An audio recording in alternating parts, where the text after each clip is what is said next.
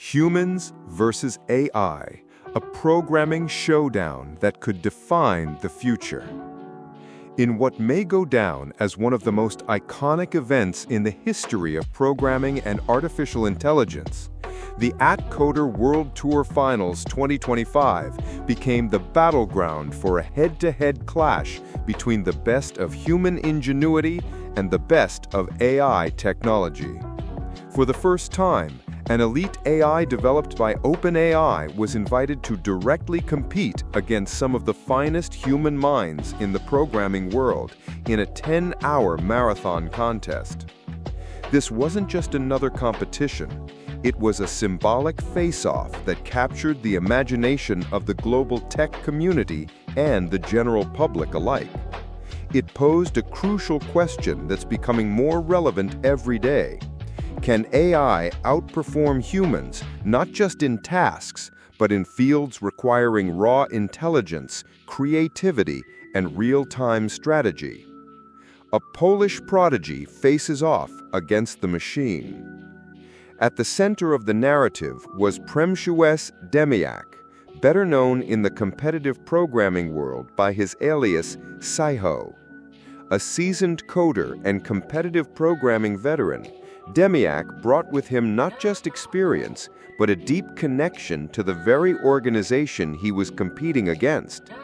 In a compelling twist, he is a former OpenAI employee, someone who had once worked on the advancement of AI systems. And yet, in Tokyo, he stood as a representative of human brilliance, battling against a creation born from the company he helped build. This wasn't a casual contest. Dębiak, already drained from days of back-to-back competitions, entered the final showdown exhausted.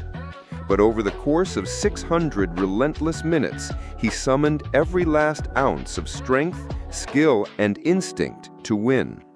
The stakes were not financial or commercial. They were existential, philosophical, and deeply human. The format, brutally demanding and brilliantly designed. The competition followed AtCoder's heuristic contest format, which revolves around tackling NP-hard optimization problems. These are problems for which there is no perfect solution within a feasible time frame. Participants must rely on heuristics, smart guesses, approximations, and evolving strategies to inch closer to the best possible outcome. It's this kind of challenge that truly tests both computational ability and human intuition. For 10 straight hours, with only brief pauses between submissions, each contestant, including the AI, was given the exact same problem, the same rules, and the same hardware. What made the contest even more unique was the decision by AtCoder to treat the AI as just another competitor, not giving it any special accommodations. OpenAI's model, named OpenAI AHC, competed under the same constraints, which allowed the playing field to remain fair and transparent. The final scores: a narrow but symbolic victory. After 10 punishing hours of relentless coding, iteration, and strategy, Psyho emerged victorious, securing a mind-blowing score of 1,812,272,558,909 points.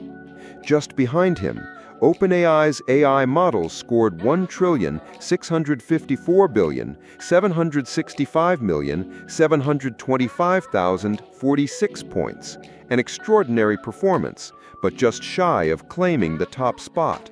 The margin, roughly 9.5%. What's even more noteworthy is that OpenAI's model outperformed the remaining 10 human contestants, all of whom had spent years climbing the competitive ladder to qualify for the finals.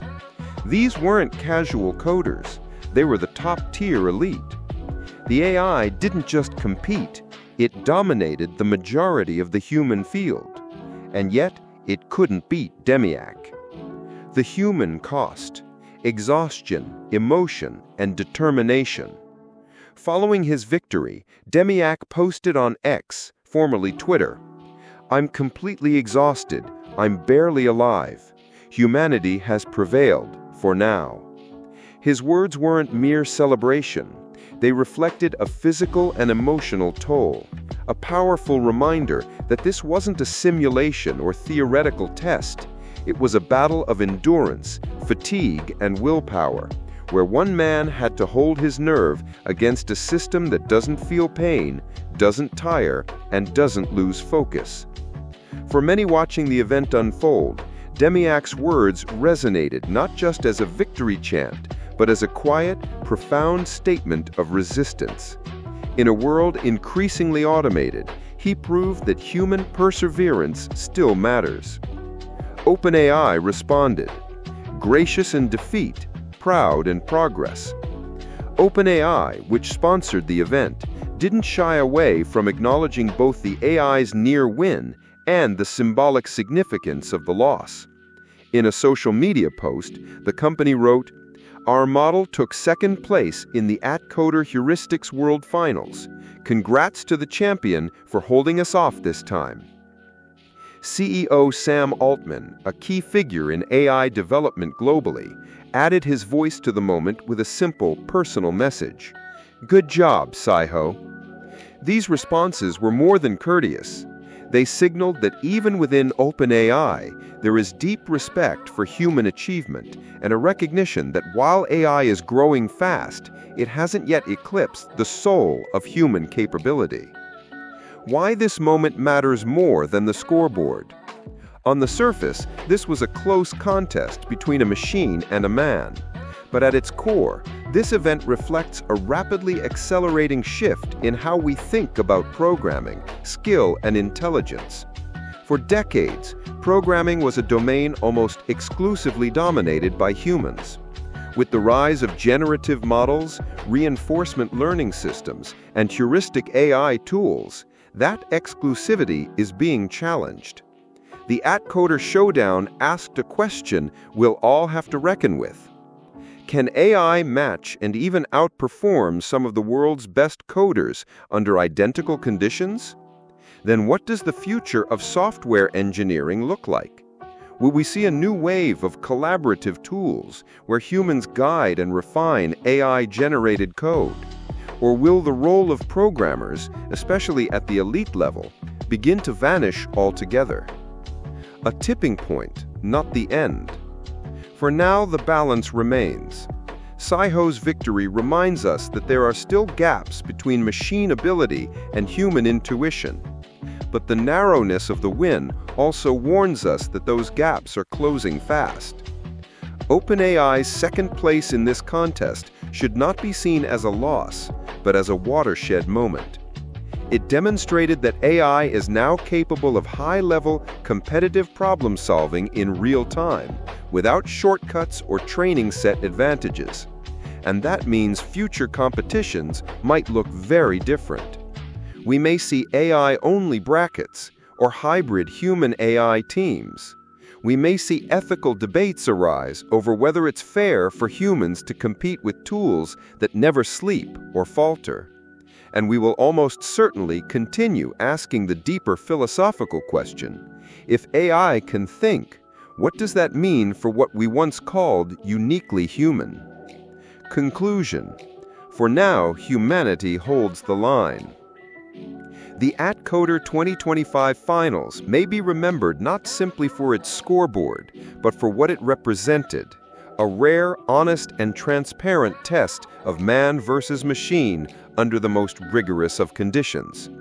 For now, human determination, adaptability, and emotional resilience still hold the line. But the writing is on the wall. AI is no longer knocking on the door of human potential.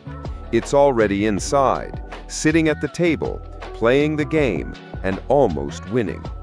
What we witnessed in Tokyo may be the first real battle in a long-term war over the future of programming, creativity, and control. And while Dębiak may have won the day, the challenge for humanity has only just begun.